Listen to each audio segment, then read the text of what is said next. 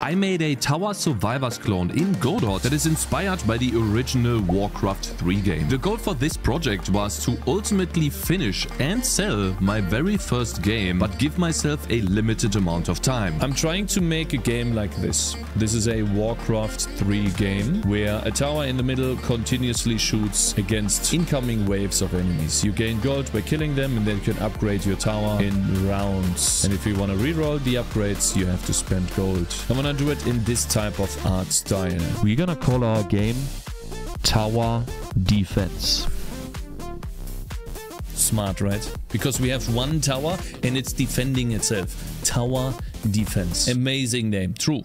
True. Following the GDC talk from Spiderweb Software from a very long time ago, I started by gathering sprites from the internet, notably from opengameart.com and itch.io. His reasoning for this is because you can get 90% of your sprites from the internet and then maybe do some slight modifications in cases where the difference is very noticeable, and then already have that part of your game very close to being finished, so you can focus on actual gameplay and maybe coding. The only thing I needed to make sure of is that I used the correct license, which in my case was CC0, which stands for you can just use it and do whatever you want with it. Wouldn't it be better to make your own art so the art styles don't clash? What we will do is get 90% of the sprites from the internet, and then 10% is what we do ourselves. And we are following this guy's advice right here, a guy who has been making games for longer than games exist. This one here. Macworld put us on their shareware CD, which was enormously successful. I saw this talk like 30 minutes ago. You didn't see the talk yet? Really? It's a very good one. Art-wise, I was looking for pixel art only, and perspective-wise, I wanted to have a sort of top-down view perspective. Think about Stardew Valley in a sense. That is what I wanted to have in my Tower Survivors clone. Style-wise, I was heavily inspired by a game called Death Must Die, which is essentially just a Survivors clone. But I think the art style is really cool. It is this dark, ominous setting, and then you have skeletons approaching from all sides, you know. It gives this Diablo feel, which I really like. And then while I was doing that, someone in Discord actually used AI to create pixel art. Oh my god, BiteUL, holy shit, oh my, but this is, I can't use this. Generated some pixel art stuff with STDL2, but maybe you can use those for some of your assets. I could tweak them pretty good. These were generated with 1 to 2 keywords. Wow, yeah, really good, but am I allowed to use them? You can also get some characters, different angles, but it takes some work. Holy shit, this looks really good, but I generated some too a while ago. I didn't know if any of these could serve. Am I allowed to make a game and sell that because this looks really good? I'm not allowed to use them, not if you want to release on Steam. So then this is completely useless. It looks really good, but unfortunately we can't use that, right? You can. I can use them and sell my game with this. MIT license, I see, I use, I sell. And this is when I asked myself the question, well, would it even be allowed for me to use AI on Steam? I know that Steam changed their stance on AI and they won't just ban every single project that has AI in it. I think right now you have to label it, but I'm still quite unsure whether it is allowed. So if any of you guys have more information on this, please let me know in the comments. Oh god. Now we have all of these assets, and according to our game plan, we have done this right now. We didn't look at all of these. There's still the unit asset store and craft picks. But I think we've got a good foundation now. And we should begin by placing a tower in the middle. That is the first thing that I want to do. Tower base. And after we have the tower, I want to do the map. So I started setting up my project in good old Godot engine, and as always, the very beginning, aka the setup of your project, is the most annoying part of Godot. I don't know why they made it so annoying. In my opinion, it should just be the new project, name, and click create. But anyways, I hope they improve this in the future. I think that's a huge barrier for anyone coming in. My next course of action after that was done was to figure out the world size, which is actually the size inside the game that you are operating in. And Death Must Die, as I was inspired by that, has a world size of 640 by 360. So now I have a question. Does any one of you own Death Must Die? What happens when you make the screen smaller? What is displayed? Is the game smaller, zoomed out, or is the game cut off? The image gets smaller, so it just zooms in. And the minimum size of the game, I was memeing, I have no idea.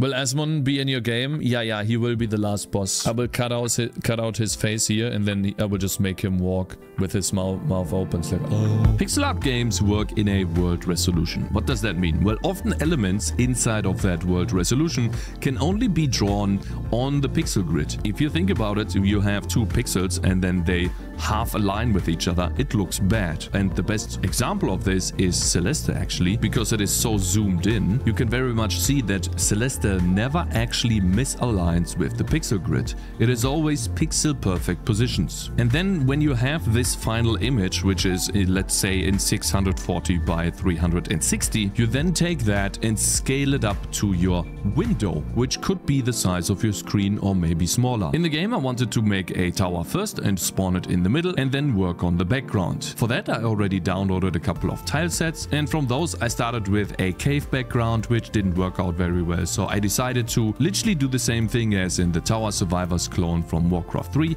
which is a tower in the middle surrounded by a bunch of forest, and then the enemies would spawn from within that forest. This is also where I learned something new about Godot, which is the point light. Unfortunately, the point light, even though it is really cool, it is bugged because the texture filtering is not actually applied to the texture. This must be a bug then, that it doesn't use the appropriate filtering for the texture. It might just be bugged. Okay, so I have nearest sampling enabled for most of the texture. So this is the default texture filter. But now I'm using a texture here in a point light, and I would like this texture to be filtered linearly. Instead of using a texture, I also had the option to use a gradient, which is basically just like a texture, and you can define the resolution yourself. So if you can't use linear filtering, you just use a very high resolution texture, aka gradient, and then it does look smooth. That worked. And after I was done with that, I started using or adding trees. And since I had to use different assets, some of them obviously looked out of place compared to others.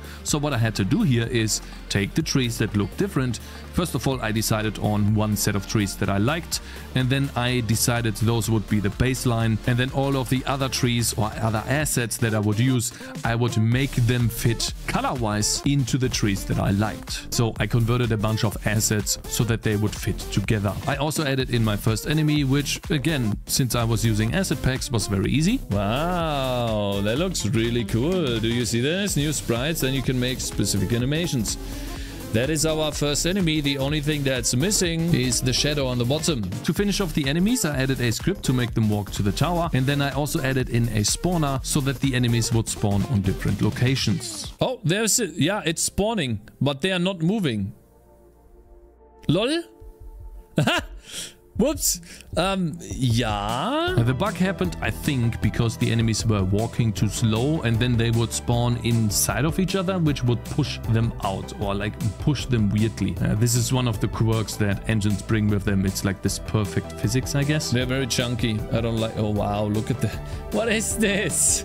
Like, come on. You gotta stack on top a little bit. In order to fix that weird behavior, I had to change the collider from a, I don't know, sphere to a circle. That would make them stack better. And then I also, just decided to make the window bigger because it was actually really small. I decided that I would scale the world by 2, aka 640 by 360 would fit into, I don't know, twice the size, okay?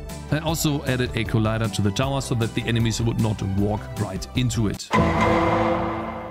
The next day I worked on attack animations, and for that I needed to have a different type of collider which would act as the "oh, I can attack now" collider. Essentially the way this works is you have your own body, this body has a collider, and then you have your attack circle or attack radius that is also a collider or area in which you look for things to attack. The important thing here is the layers. For example, since we have two colliders, we also have to define different layers. The bodies would all be on layer 1, so they don't run into each other, and then the attack collider would be on layer 2, the same as the tower, so that when the enemy gets close to the tower, he knows that, oh, I can attack the tower now. If you're interested in that, I use the on-body entered method, but I'm pretty sure you know how that works. I also improved my spawning system to make it more extendable. Oh, you can see them here.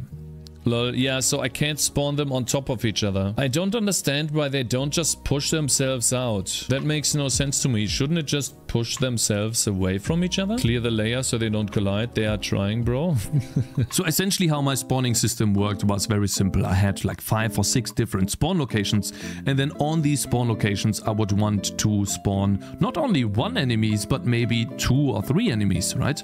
And so in order to do that I had to define some sort of spread, because if I spawn them right on top of each other, as you saw, they were jumping all over the place. So I defined I think it was 5x5 grid in which they would spawn. One would be spawning on top, to the left, right, bottom. Please tell me that works. Oh my god, this works so well! It works so fucking well! Good damn! Oh, it works! Wow! God damn! First try, boys! No way! Oh, damn! Since the enemies are now walking and attacking the tower, the obvious next step is that the tower fights back. And for that I needed some sort of attack area, for which I used a circle. Now the cool thing about this is that I can actually turn this circle into some sort of top-down view version circle. Oh my god! Damn! This is insane. I didn't know that you could do that. We can deform the circle to make it perfectly match the perspective. Since in this type of game there is going to be a bunch of enemies attacking the tower and approaching it, I needed to get a list of all of the enemies that I can attack, and then I needed to sort them based on some sort of criteria. Oh my god, this is great. Yeah, that's exactly what we need. We have a bunch of enemies spawning and we can extend this. Check monitors. Seems to run quite stable. A couple of hiccups here. This reminds me of They Are Billions. Yeah, that is the idea. It's kind of They Are Billions. Yeah, but hopefully we have cool upgrades.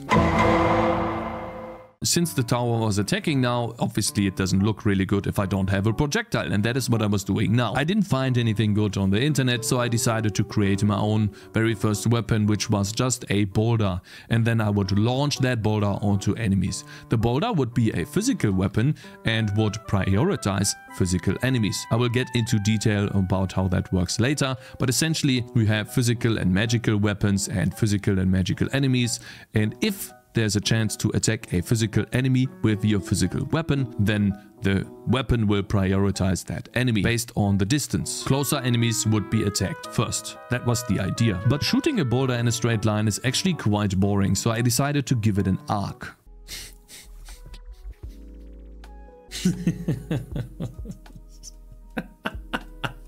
I just fucking love this shit, man.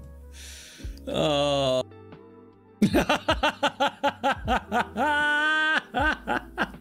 Boing. Let's make a prediction. Nah, it's just gonna work, bro. There's no need for a prediction. What are you talking about?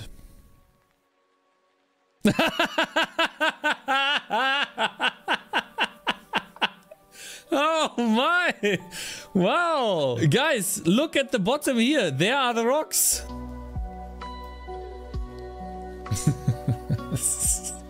I want to add a particle system that does all of it on its own without me doing any coding. I want this to show that the rock is flying. Now that I had the perfect arc on the projectile, I also wanted to give it particles, essentially like a trail that lags behind the projectile and makes it look really cool. However, in general, the UI in Godot to the right, I'm speaking mostly about the inspector, is not that great. I have to say, finding options in there is very difficult because it is in so many different sub-menus, drop-down menus, click on material, create material, then click on the options there. It's not like in Unity. I was expecting Unity. You create a particle system and then you have a bunch of options in a neat list. It's not perfect, but I was expecting a little bit more. So yeah, that was a doozy, I have to say. Gotta say, this is my second attempt to get into Godot, but can't follow the tutorials when the Godot changes drastically. Okay, go to process materials, go to textures, drag and drop, go to material, canvas menu, click.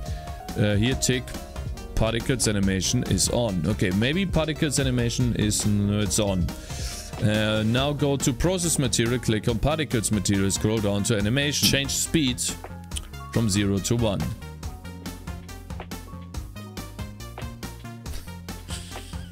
Okay. And to iterate again, the setup was so difficult not because it is actually difficult to create a particle system like that. No, unfortunately, the setup was so difficult because the UI is so complicated. And I don't think it needs to be that complicated. I don't know why they decided to do it this way. There must be a reason, and if you want, tell me about it in the comments. My honest opinion is that it should be much easier if you want to invite a broad audience into your engine. I want this to spawn not more, but... Emit frequency. Every 5 seconds, please emit a particle. Where is that option? Emit frequency. Oops. Why is there nothing like that? I think it's very epoch that you have finally realized making an engine is too hard for you. And now you're going to use Godot. A very good choice. Feels okay, man. Okay, champ. Thumbs up. So funny. I can't open this. Godot, please. I just want to add a fucking particle system to the fucking node, man. Guys, I can't open this anymore. Why? Of course, I talked about it in the previous 2 videos and I'm gonna keep talking about it. This stupid scene error always happens to me. But this time I'm finally able to track down the issue. You have to take the script reference in the scene file, delete it, then you will be able to open up the scene and attach the script. Again, I don't know what I'm doing wrong that this happens to me all the time, but in my opinion, even if I don't have the latest version 4 point whatever, listen, this is version 4. This should not happen on nobody's computer. This is I call it game-breaking bug, and people will leave the engine if they keep getting this. So in my opinion, this should be the top priority. Fix that, please.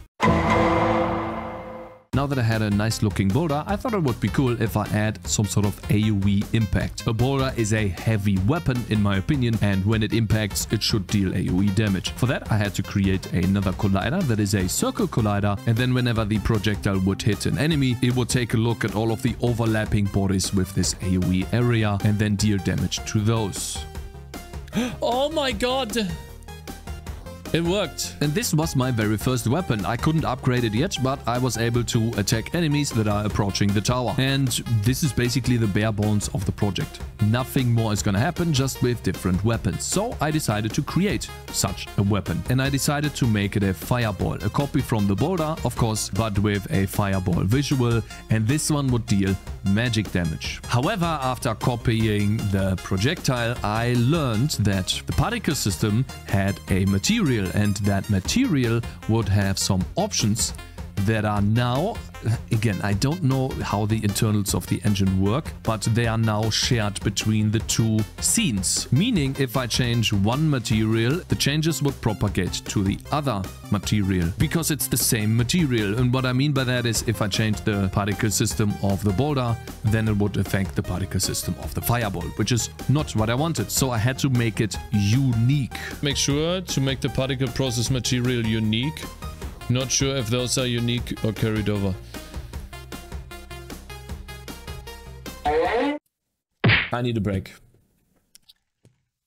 Oh my god! Alright, let's see what it looks like in game. We should now have 2 different weapons. Oh wow, they attack both at the same time. That's bad. This is where I want to go more into how the game works. We have magic and physical attacks. The boulder would be physical, the fireball is magic. And now I have magic and physical enemies approaching the tower. Based on the distance from the enemy to the tower, I would create a list. And that list would have sorted by distance magic and physical enemies. And now from that list, I would take only, if I have a magic weapon, I would take only the magic enemies into account. If there are no magic enemies, then I would take the very first physical enemy. And the same holds true for physical weapons. So essentially, closest and type priority, if that makes sense. In order to test that, I had to make a new enemy, and I decided to create a hound. Yeah, it looks a little bit odd when they walk at the bottom there. Yeah, and they are being blocked. Nothing special here, they just looked really weird, so I had to change the spawn location so they don't walk into each other. This was also the time when I started learning about what is called a pivot point. Essentially, every single sprite in the game is drawn using some sort of layer or sorting algorithm. So essentially, if I have a tree and that tree is further down, that tree should be drawn on top of a tree that is further up on the y-axis. But the pivot point is essentially the determination of where in the sprite you take that sample on the y-axis. If you move the pivot point down, then it is more likely that the tree would be on top of another tree that is right next to it, which has its pivot point in the center, if that makes sense. So I essentially changed all of the pivot points. The result of that change is that you have a better perspective. You can have enemies walking from behind the trees and appear from behind the trees, or grass. Makes it look real, in a sense. I knew this was gonna happen. Oh my God. This looks better. I don't like this at all, by the way, that they're being blocked by this one ghost. I don't like that they don't spread very well. Like, they don't seem to find a proper path. They just stack on top of each other. Now that I had 2 enemies in the game approaching the tower, it was time to give them HP bars. This makes no sense. This is full color. This is not white. This is full color. I used to, like, why doesn't it work like this? Full color, choose a color, paste the fucking color. Why in Godot is this fucking thing full and full should give me not white? Huh? There's a little bug on top, but it's right color. Oh, I see. Okay, well, guys, we found another bug. That is 4 bugs today.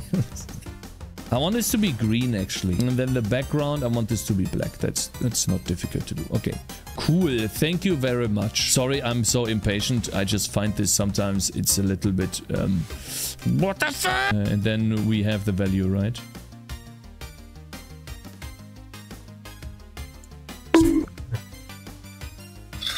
Is it just lagging? Or is it just... Is it lagging?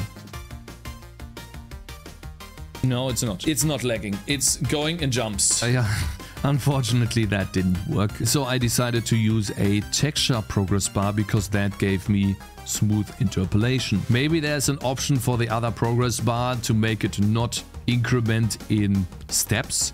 But listen, that should be default. Oh wow, look at that, boys. Our HP bars. Look at this. We're gonna shoot now. Watch. Boom. Oh my god! This is so fucking cool! Bruh! Yeah, you see how the grass is covering this, and here too, and here too. Yeah, something is wrong. It looks like there's another bug with the pivot point. Well, it's so many bugs in this engine, man. Holy shit, bro. Okay, so last time we tried to use an HP bar on enemies, but the problem was that we couldn't give it an ordering, I guess. So, for example, if we have enemies spawning here or here, the HP bar would be behind the tree or behind the plant, which obviously is completely wrong and looks weird and breaks immersion. So, last time we tried to make it work, and then we realized that this doesn't work at all because, well, it's bugged. We have the HP bar right here. If we take a look at it and then see further down, this is the anchor point or pivot point. I don't know what you want to call this. This is where the layer gets calculated. So for example, if we take a look at the animated sprite for the character or the enemy, we can see that the anchor point is down below here. And so everything origin, yeah, something like that. The layer is relative to this point. So whenever something is below this point, it's being drawn before the unit, and if something is behind the point or above the point, then the unit is in front. The same should potentially hold true for the HP bar because it's just a sprite. We set the anchor point to the exact location as the character so that we can draw the HP bar in the same location as the character. Unfortunately, however, this does not work. So, last time someone told me that it might just be better if we make our own HP bar. And it's actually very simple to do, I think. Yeah, it was simple. I just created 2 sprites. One sprite was behind the other sprite. The sprite in the back was black. The sprite in front was white. And I could just do whatever I want to do with it. Perfect. That resulted in Skyrim-like HP bars, but whatever, you know, works. Huh. You see how the second bar works? You see how this is on top? Oh my god! Oh. Oof. Oh, yeah.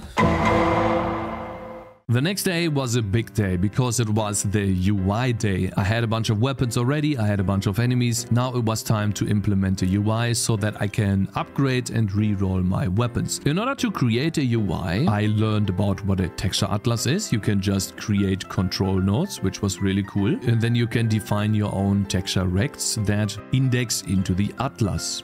You choose a region and then you have your sprite. However, it was a little bit tedious to define all of those texture rects, so I decided to quickly boot up a sprite and create my own UI element that consisted of a bunch of slots for the weapon upgrades and the passive tower upgrades that I didn't have yet. Once I was done, it was time to load it into the game. The very first iteration was a little bit too small, so I decided to scale it up by 2. That in turn resulted in a menu that was way too big, and unfortunately the problem here was that it would hide enemies approaching from the bottom right. So I then decided to test out if I could not put the UI elements to the right, but ultimately I decided against it because the mouse movements for the player, if you're playing on a computer, it is just much easier to move horizontally than it is vertically with your mouse. So finally, the latest version was 2 rows in the bottom right corner to not hide too much from the game, and then a somewhat non-functional HP bar for the tower. Awesome. So now those 2 are rotated properly and we have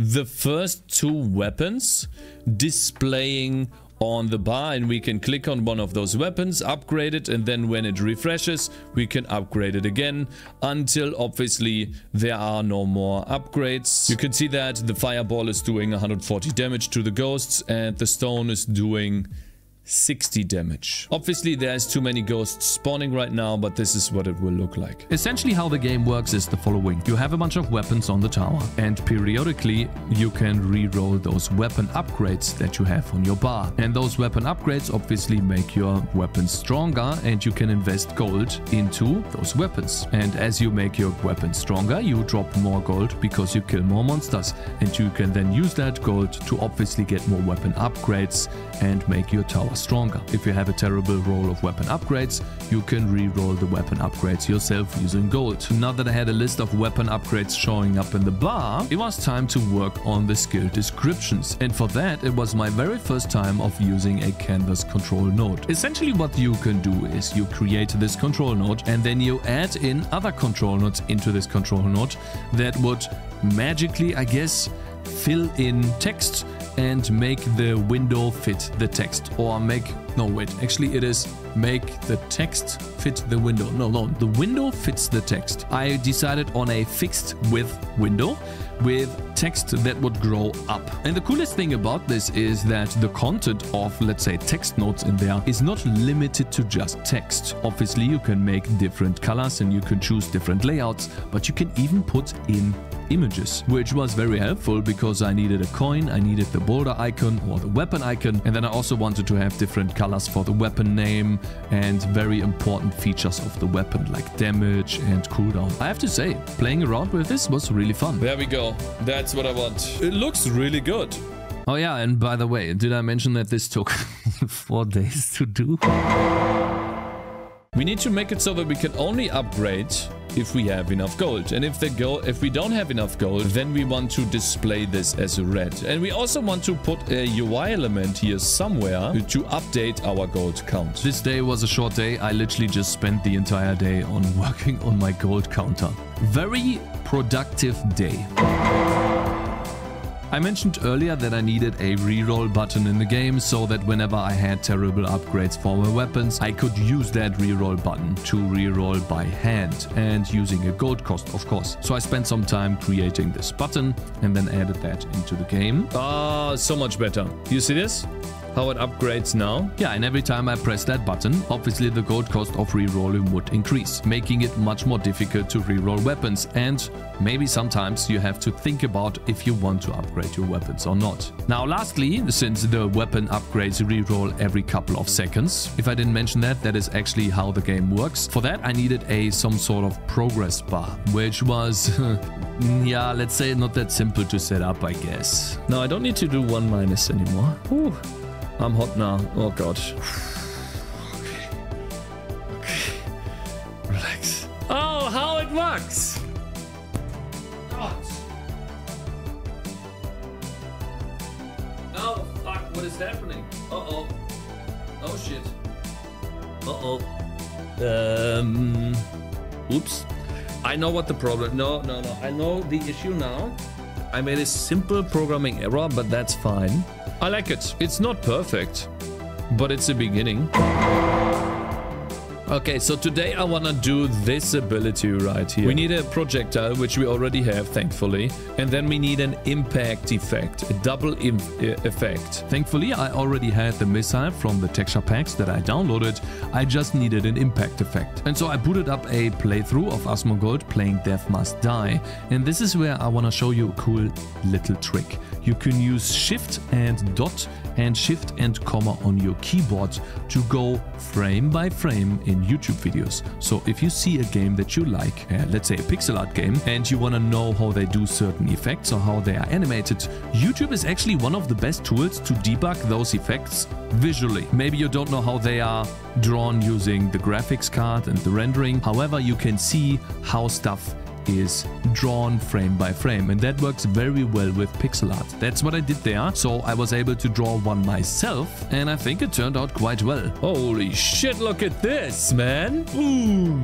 Boom! Boom! However, unfortunately, this was the last thing I did in Godot.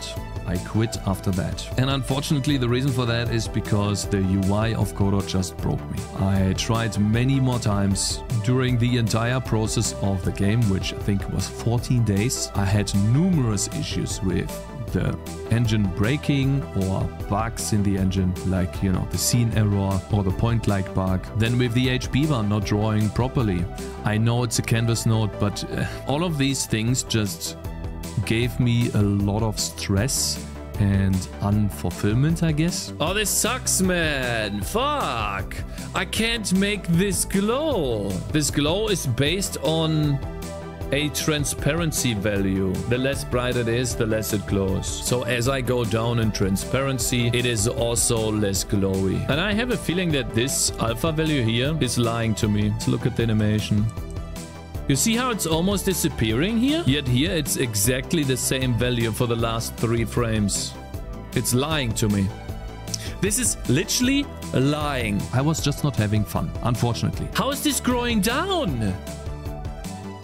Am I tripping balls or something? Wait, it has movement, baby. And I came to the conclusion that, in my opinion, the engine is just not production ready yet. This seems to be in line with what Pontypants, the developer of a difficult game about climbing, says as well. Many things in Godot just need to be fleshed out more to be competitive to Unity or Unreal Engine. Yeah, this is the big problem about Godot. I think these menus are the worst menus of all time. Just why is it not like in Unity, where you have your particle effect on the top, right? The fucking texture, and then below that is all the options that you need. Velocity over time, scale over time, size over time, direction over time, speed over time. Why is this in every single fucking drop-down menu somewhere in the fucking thing, man? I literally took a break for 5 days and I come back and I get angry immediately again because of this shitty UI design.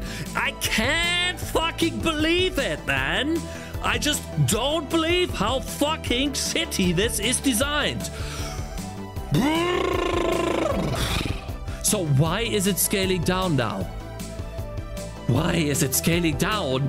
Scale. Let's just search for scale. It's not scale. Why are you scaling?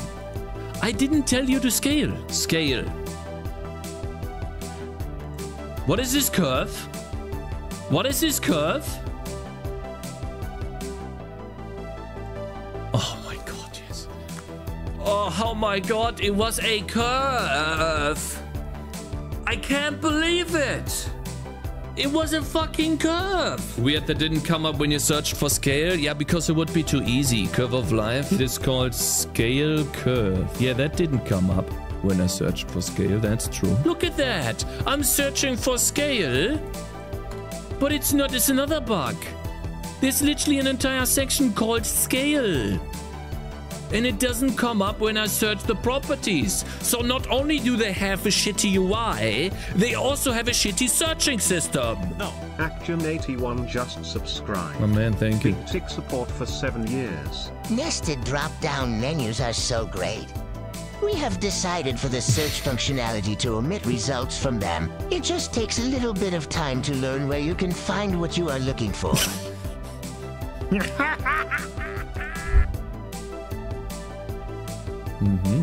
Oh no. Okay, Plasma Blast can't be used for whatever reason. This type of stuff makes me want to quit this game, rewrite it entirely in C++, and be over with this shit. Because I have this scene error again, and Aside from the bugs, I think the most annoying thing in the game, unfortunately, and I keep saying game because I'm a gamer, unfortunately, is the UI. Fix the stupid UI, in my opinion. Like, you can disagree, that's fine, but every single time I work with Godot, I'm lost in all of the submenus. And if you think it's fine that you have to click yourself through 5, 6, 7 different submenus to find your option, then more power to you. For me, this was way too tedious, and I just couldn't deal with it anymore. So yeah, unfortunately the project ended here, but I'm thinking about rebuilding it in C++, or maybe in Odin. We'll see.